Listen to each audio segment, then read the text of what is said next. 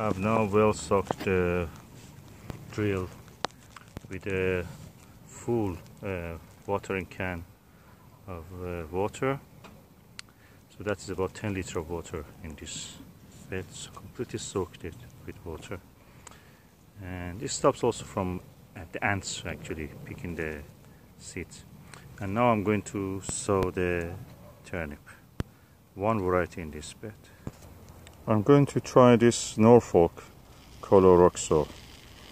This is a turnip, red Norfolk Colo. I don't know what this Colo means, or colored probably means. Colorado Colo. Anyway, we will see how it is. This is the way the seed looks, and I'm now going to put it in this drill. This one, which is watered. I've now covered the drill with the soil and watered it again, so the ants will not be easily able to take the seeds out. I notice it's very dry, so the ants are out.